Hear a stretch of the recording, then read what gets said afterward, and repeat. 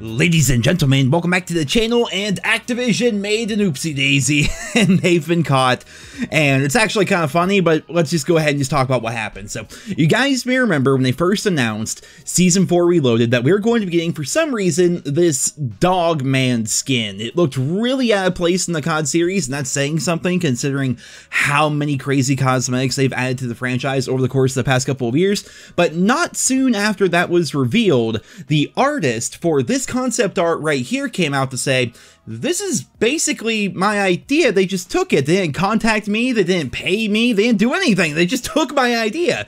And we don't know how exactly true this is. This was posted to Reddit. Anyone could have written this, but we have this right here that says, "Hello everyone, I'm Salin, the original artist for that upcoming COD Vanguard Samoyed, I don't know how to pronounce that, skin was plagiarized from. I only just found out at the time of the announcement that my work was plagiarized. Even though I am also a COD player, I am very disappointed to see my work being plagiarized by a big company like Activision in this way.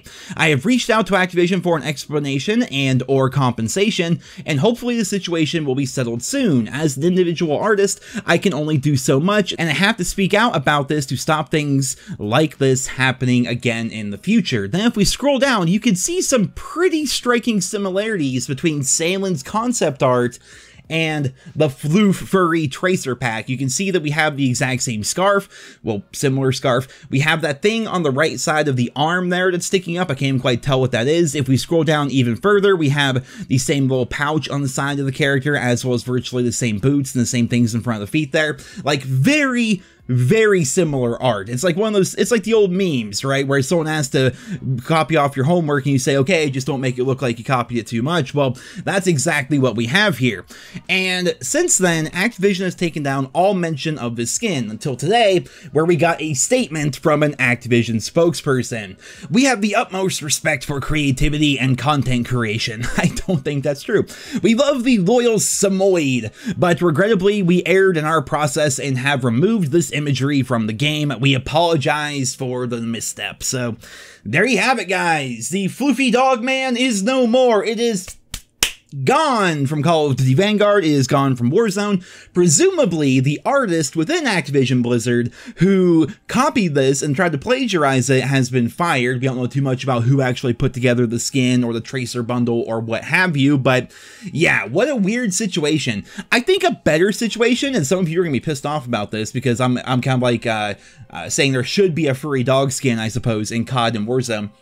If Activision wanted to do this, and they wanted to have this skin in there, and they plagiarized it from Salin, what they should do is put the skin out there and compensate the hell out of Salin, because right now, all that happened to Salin, the actual artist here, even though I don't care for, I don't want a dog skin in the game, but still, like, Salin had their art plagiarized by a massive company like Activision, absolutely freaking huge, tens of billions of dollars, right? And what happened?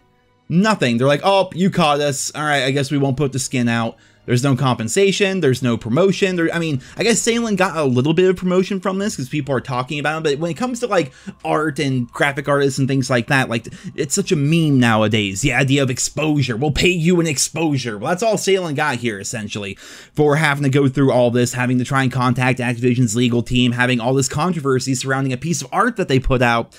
Something should happen for Salin here. I wanted to say your boy, but I don't know what Salin is. Their name's just Salin. So something should happen for Salin. Salin should get something out of this.